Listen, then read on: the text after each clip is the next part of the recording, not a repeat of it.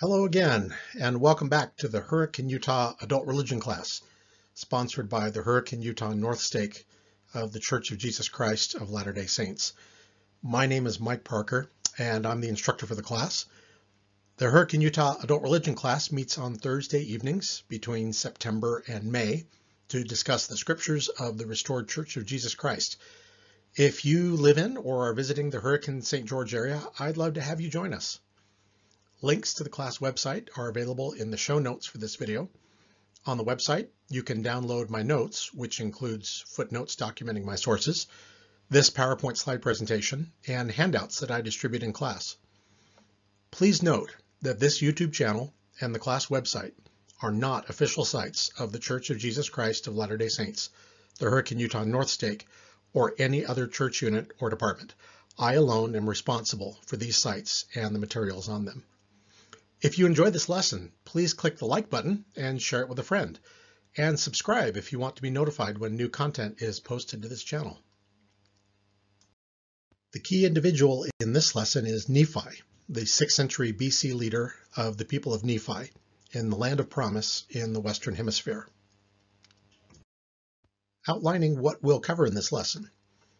In his final recorded teachings, Nephi prophesied of the coming forth of the Book of Mormon to a wicked world in the last days, the opposition it would encounter, and how it would play a role in the Lord's covenant promises to Israel. Nephi then gave his final testimony concerning the doctrine of Christ. The setting for Nephi's teachings was the Nephite settlement named after him by his people. In our last lesson, we discussed Nephi's extended quotations and interpretations of the writings of the prophet Isaiah. In 2 Nephi chapter 27, Nephi reinterpreted Isaiah's prophecy of a marvelous work and a wonder to describe the coming forth of the Book of Mormon in the last days. The things which shall be written out of the book, Nephi wrote, shall be of great worth unto the children of men. In chapters 28 through 30, Nephi expanded on that prophecy and tied it to his earlier vision of the great and abominable church, recorded in 1 Nephi chapters 13 and 14. He began by describing the false churches that will be built up in the last days, with their false doctrines and false teachers.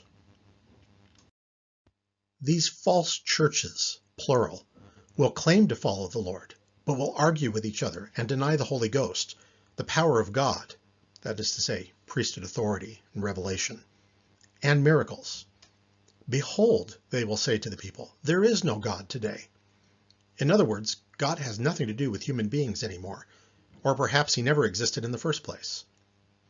2 Nephi 28, verses 7 through 8, quote, Yea, and there shall be many churches which shall say, Eat, drink, and be merry, for tomorrow we die, and it shall be well with us. And there shall also be many which shall say, Eat, drink, and be merry. Nevertheless, fear God, for he will justify in committing a little sin. Yea, lie a little. Take the advantage of one because of his words. Dig a pit for thy neighbor. There is no harm in this. And do all these things, for tomorrow we die. And if it so be that we are guilty, God will beat us with a few stripes. And at last we shall be saved in the kingdom of God. Unquote. These churches will focus on seeking worldly pleasure with no consequences, or at least very few consequences. These false teachings deny or limit the requisite justice of God, the certainty of which was taught by Lehi, Jacob, and Nephi. Nephi wrote that many people shall teach after this manner false and vain and foolish doctrines. These churches will be proud and corrupt, will persecute the poor and the meek, and will be wicked and immoral. They have all gone astray, save it be a few, who are the humble followers of Christ. But even they, in many instances, do err, because they are taught by the precepts of men. These churches are part of the great and abominable church, which is the kingdom of the devil. Nephi invoked 3 woes for those who follow these false churches, but extended the promise that if they repented, they would not be destroyed. The churches Nephi described are all part of that great and abominable church, the whore of all the earth, which is the kingdom of the devil, the same which Nephi had seen in a vision decades ago in the valley of Lemuel along the Red Sea. Remember that these churches aren't just religious organizations.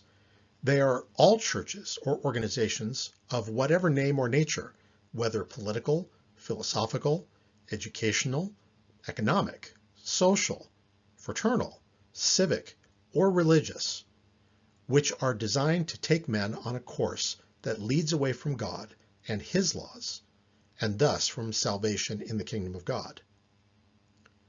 These false churches and philosophies operate by stirring people up to anger and rage, pacifying them in their carnal or fleshly security, and flattering or pleasing, soothing them in the false belief that there is no hell until they are grasped by the awful chains, death and hell, to be judged and condemned by God. Nephi pronounced 7 woes on those who are part of the false churches and the kingdom of the devil. His list of woes echoes the 10 woes pronounced by his brother Jacob in 2 Nephi chapter 9. Woe number 1. Woe be unto him that is at ease in Zion. Woe number 2. Woe be unto him that crieth, all is well. These first 2 woes directly address those individuals mentioned in verse 21 who will have been pacified and lulled away into carnal security, that they will say, all is well in Zion, yea, Zion prospereth, all is well. And thus the devil cheateth their souls and leadeth them away carefully down to hell. I am fascinated by the word carefully in that verse. It suggests that Satan's methodology is to tempt us line upon line, precept upon precept, starting with small temptations and working up to larger ones, all the while pacifying us into thinking that what we're doing isn't that bad, or doesn't harm anyone, or is okay because we have good intentions.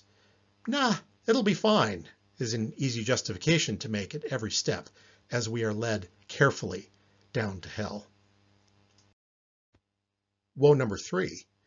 Woe be unto him that hearkeneth unto the precepts of men, and denieth the power of God, and the gift of the Holy Ghost. Woe number 4. Woe be unto him that saith, we have received, and we need no more. Woe number 5. Woe unto all those who tremble and are angry because of the truth of God. Woe number 6. Woe be unto him that shall say, we have received the word of God, and we need no more of the word of God, for we have enough. Numbers 4, 5, and 6 are significant problems, and not just from outside of the Church of Jesus Christ. Some Latter-day Saints cling rigidly to the beliefs and interpretations they already have and reject modern revelation from living prophets.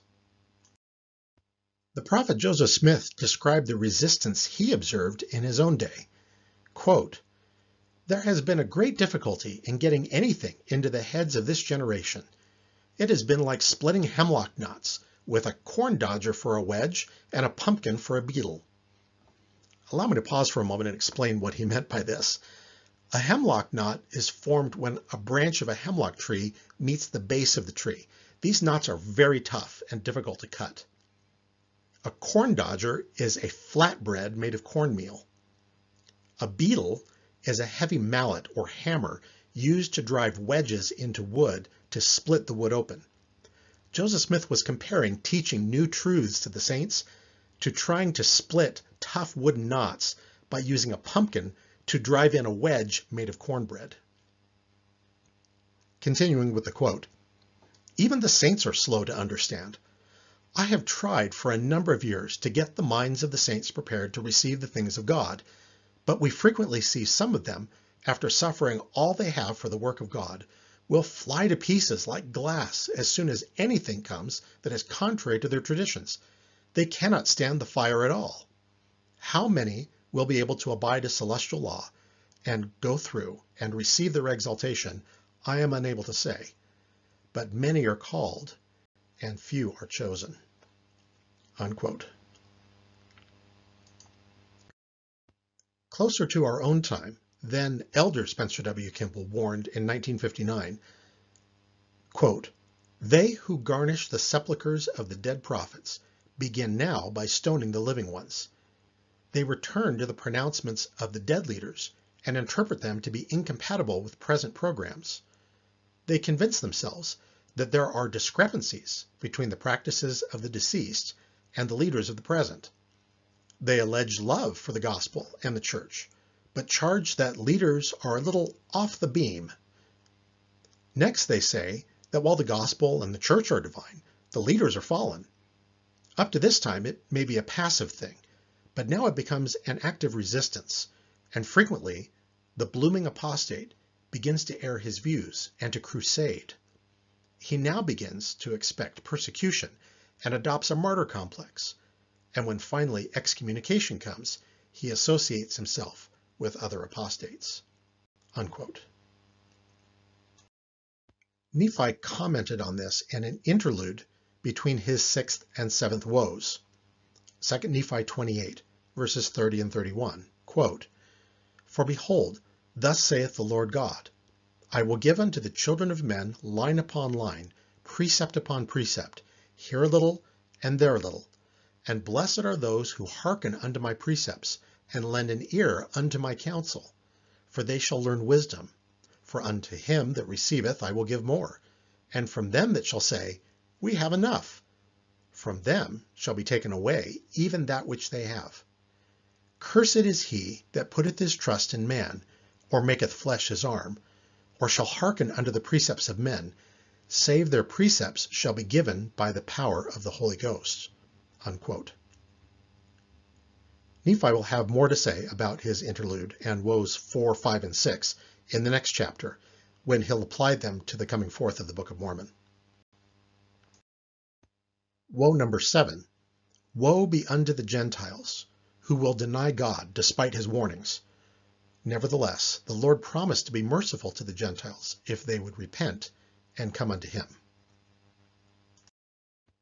Nephi's 10 woes led up to his prophecy of what would happen when the Lord's marvelous work would be revealed in a world seduced by the teachings of the great and abominable church. Through Nephi, the Lord reminded us of his marvelous work, the sacred record that would sound as a whistle call. It would hiss forth unto the ends of the earth to gather his people Israel. But the Gentiles to whom the record would be given will reject it, for they will say they already have a book of Scripture, the Bible, and don't need another one. The Lord chastised them, calling them fools, for they wouldn't even hearken unto the Bible they have, and they will despise the Jews who gave it to them. The Bible and the Book of Mormon will stand together as 2 witnesses that will become one. Furthermore, the Lord commands many people to write his words, and the world will be judged according to all that he has caused to be written. Through this, the Lord's covenant promises to gather his people will be fulfilled. Nephi's prophecy in this section alludes to the law of witnesses found in the law given to Moses, which established that the testimony of one man was not sufficient to condemn a person charged with a crime. The testimonies of 2 or 3 witnesses were required to obtain a just conviction. Similarly, the testimony of 2 or more books will stand as evidence at the Lord's day of judgment. No one, except those individuals who received no law, will be left without excuse. Apostle Neal A. Maxwell wrote, quote, "These records that are yet to come forth will focus, as do all the others, on the centrality of Christ, his atonement and resurrection, and God's unfolding purposes for man. Believers in and students of the Book of Mormon regard such correlative relationships between ancient and modern scriptures as being just what they are, the lattice work of the Lord, revelations coming from the same divine source. To such people it is no surprise, therefore, to see such multiple interweavings and such abundant cross support among the various books of Scripture. These correlated interweavings should give pause even to near believers and disbelievers, as well as those for whom any explanation of the origins of the Book of Mormon will do, except the real one." Unquote. Nephi next spoke to his beloved brethren. He told them that the coming forth of the Book of Mormon will usher in the fulfillment of the gathering of Israel and the start of Christ's millennial reign. Nephi warned his people that they shouldn't think that they were more righteous than the Gentiles and were therefore destined to receive special blessings. Rather, he taught, anyone, Jew or Gentile, who repents is part of the Lord's covenant people, and anyone, Jew or Gentile, who does not repent will be cast off. He prophesied that the Gentiles who receive the Book of Mormon in the last days will take it to the remnant of our seed, the native peoples of the Americas, who are the descendants of Lehi. These peoples shall be restored unto the knowledge of their fathers, and also to the knowledge of Jesus Christ, and become a pure and delightsome people. After this, the Jews will also begin to believe in Christ, and will begin to be gathered, and then the Lord God shall commence his work among all nations, kindreds, tongues, and people, to bring about the restoration of his people upon the earth. In the early 1960s, church leaders began to recognize that this prophecy was starting to be fulfilled. In April 1963 General Conference, Elder Marion G. Romney of the Quorum of the 12 noted that he had been supervising the missions in Latin America and taught, quote, "All who have seeing eyes and understanding hearts may rest assured that the fulfillment of the promises to the Lamanites is at hand. Today, the church has in operation in lands inhabited, at least in part, by the remnant of the Lamanites, that is to say Latin America, 21 missions. Others are being organized. In these missions, missionaries brought into the church 22,909 people in 1962. This is well above the average of other foreign missions of the church." So you see, my brothers and sisters, the Lord is pouring out his Spirit upon the Lamanites. They are accepting the record of their fathers and are coming to a knowledge of the things referred to by Jesus. It is true that they are poor, they are downtrodden, they are in large part uneducated, but they are now accepting the gospel, and they will continue to accept it in ever-increasing numbers. As they receive and live it, they are certain to regain their favored status in the house of Israel and participate in the redemption of Zion and the building of the New Jerusalem here in America. Jacob, even now, flourishes in the wilderness, and shortly the Lamanites shall blossom as the rose, heralding the great day of the Lord." Unquote. Since that time, 60 years ago, the gospel has flourished in Latin America. At the end of 2022, there were 6,816,000 members of the Church of Jesus Christ of Latter-day Saints in the countries of Latin America, a figure that has surpassed church membership in the United States, which was 6,804,000. There are also 46 temples in operation in Latin America, with 44 announced or under construction. The Lord's gospel is going forth in great power among the remnant of the Lamanites in fulfillment of Nephi's prophecy in 2 Nephi chapter 30, verses 3 through 6. Nephi next quoted Isaiah's prophecy of the Messianic age, when God's perfect justice will be executed, there will be peace on the earth, and the earth shall be full of the knowledge of the Lord. Nephi concluded his prophecy of the last days by proclaiming that, when the Messiah comes in power, all things, both good and evil, will be revealed and made known, and Satan shall have power over the hearts of the children of men no more.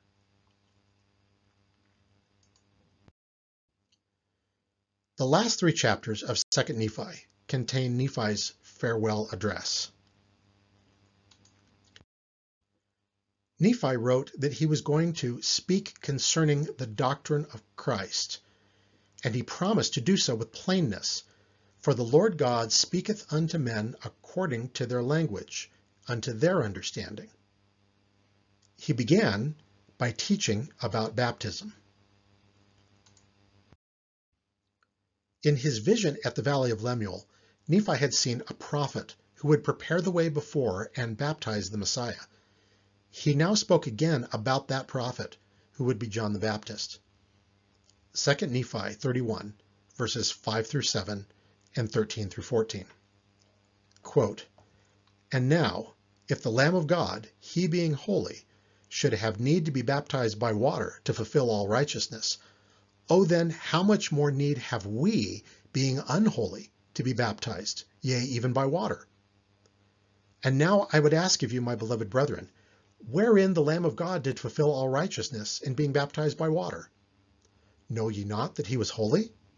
But notwithstanding he being holy, he showeth unto the children of men that, according to the flesh, he humbleth himself before the Father, and witnesseth unto the Father that he would be obedient unto him in keeping his commandments. Wherefore, my beloved brethren, I know that if ye shall follow the Son with full purpose of heart, acting no hypocrisy and no deception before God, but with real intent, repenting of your sins, witnessing unto the Father that ye are willing to take upon you the name of Christ by baptism, yea, by following your Lord and your Savior down into the water according to his word, behold, then shall ye receive the Holy Ghost. Yea, then cometh the baptism of fire and of the Holy Ghost. And then ye can speak with the tongue of angels, and shout praises unto the Holy One of Israel.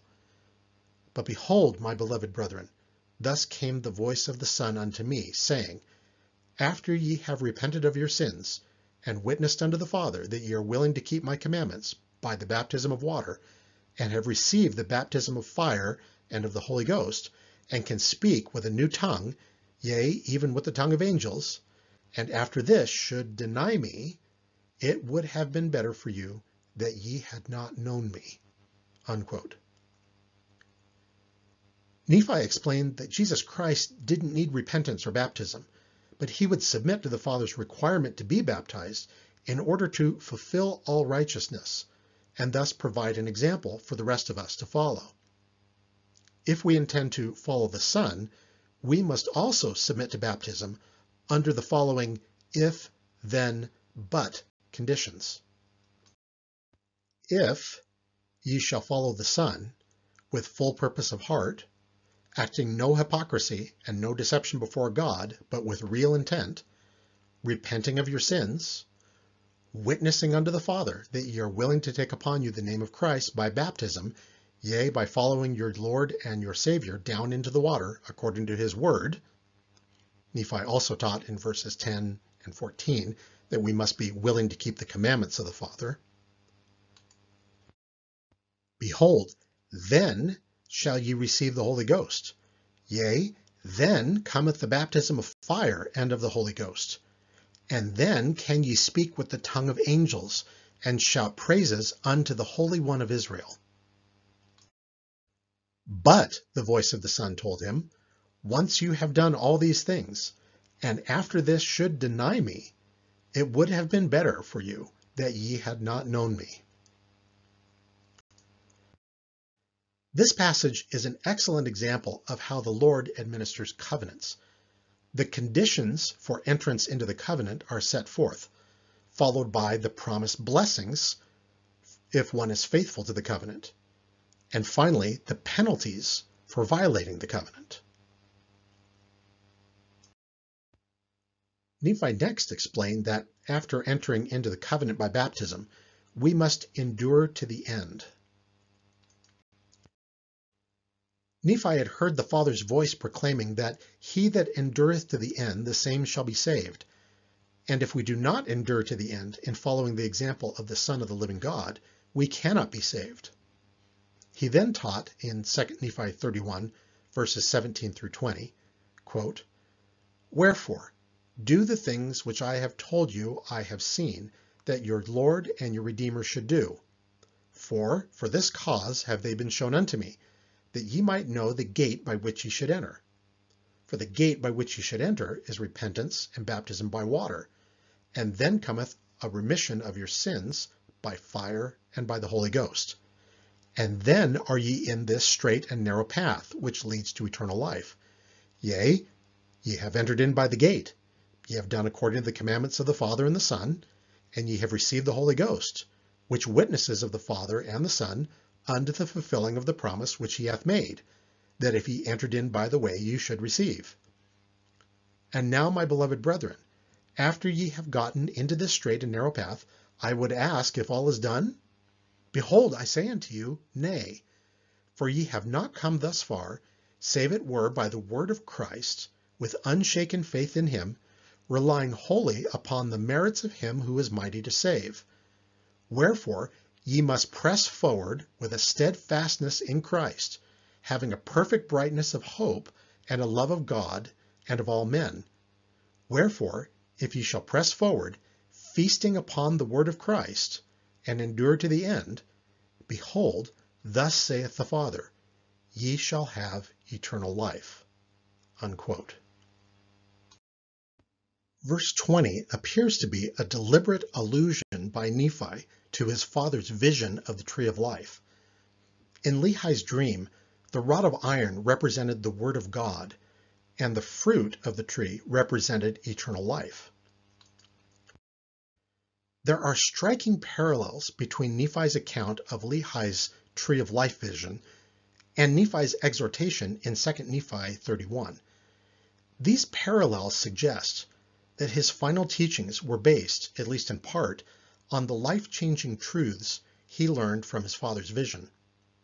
The vision of the tree of life was the first great doctrinal teaching in Nephi's record. Now, at the end of his life, he had come full circle and coupled his final testimony to the symbolism in his father's vision. Nephi testified that baptism and enduring to the end are the way, and there is none other way, nor name given under heaven, whereby man can be saved in the kingdom of God. And now behold, this is the doctrine of Christ, and the only and true doctrine of the Father, and of the Son, and of the Holy Ghost, which is one God, without end. Amen.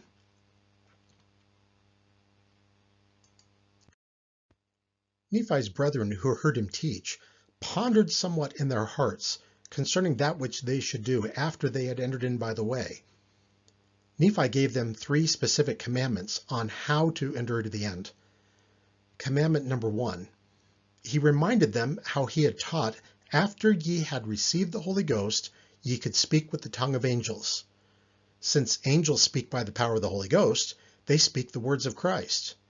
Therefore he commanded them, feast upon the words of Christ. For behold, the words of Christ will tell you all things what ye should do. Commandment number 2. Enter in by the way, and receive the Holy Ghost. It will show unto you all things what ye should do. Nephi had given his people the doctrine of Christ, which would stand as their law until Christ himself would come and replace the law of Moses with his higher law. Until then, Nephi was prevented from saying more because of unbelief, wickedness, and ignorance. Commandment number 3.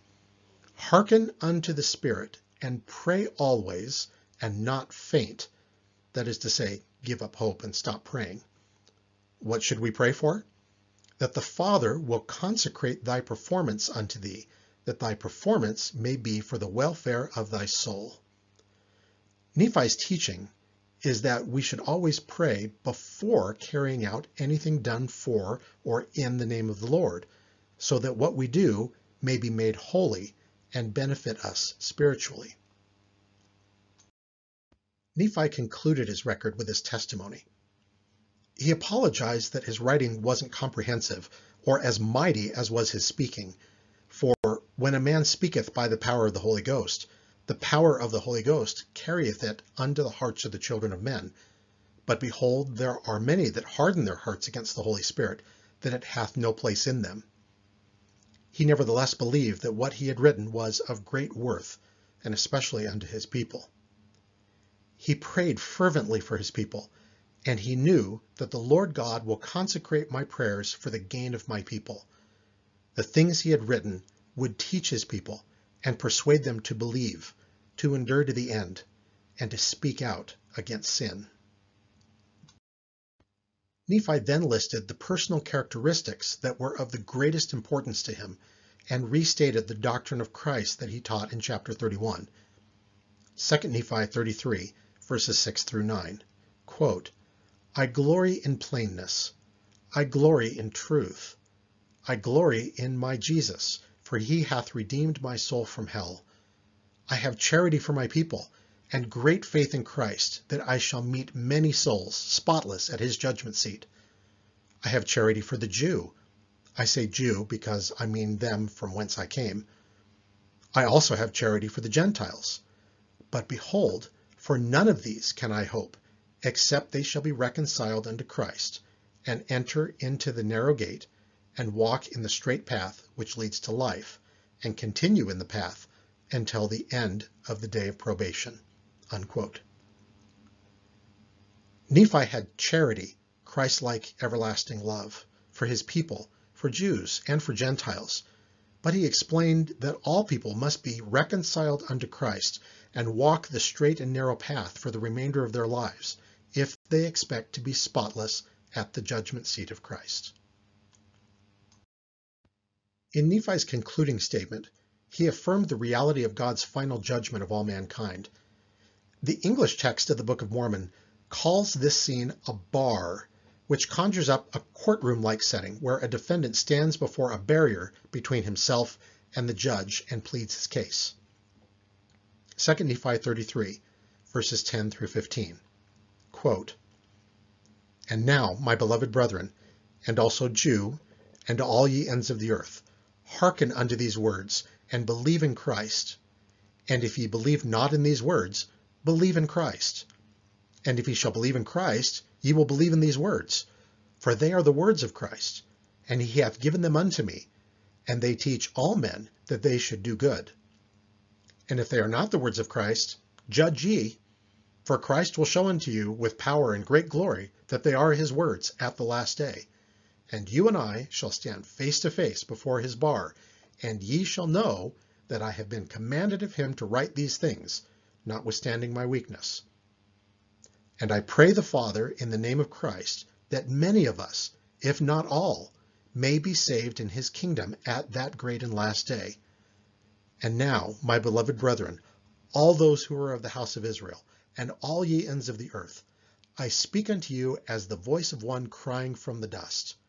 Farewell until that great day shall come. And you that will not partake of the goodness of God, and respect the words of the Jews, and also my words, and the words which shall proceed forth out of the mouth of the Lamb of God, behold, I bid you an everlasting farewell, for these words shall condemn you at the last day. For what I seal on earth shall be brought against you at the judgment bar, for thus hath the Lord commanded me, and I must obey. Amen." Unquote. Nephi, Jacob, and Moroni all concluded their teachings by promising to meet those who heard their words at the great day of God's judgment. At that day we will know, if we do not know already, that Nephi truly taught the doctrine of Christ and the only and true doctrine of the Father, and that following it is the only way we can be saved at that last day. That concludes our lesson and our study of the book of 2 Nephi. In our next lesson, we'll begin our study of the book of Jacob by reading Jacob's teachings to his people on pride, sexual immorality, and the Lord's covenant relationship with Israel. The reading for the next lesson is Jacob chapters 1 through 4. See you then.